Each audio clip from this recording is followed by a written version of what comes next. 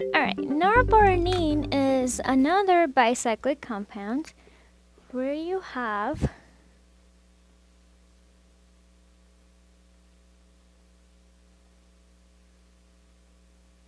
now you actually have a carbon that's attaching to your bridgehead hydrogens.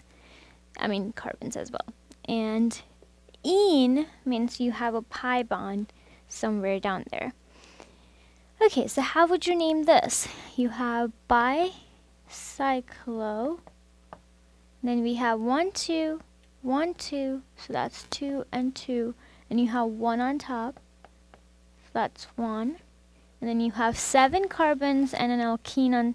You always start from the bridgehead. So hept 2 ene.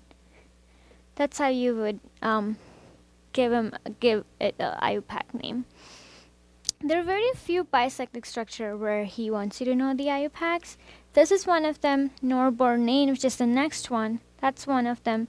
And the one that we did earlier, what was that? Decylene is the other one.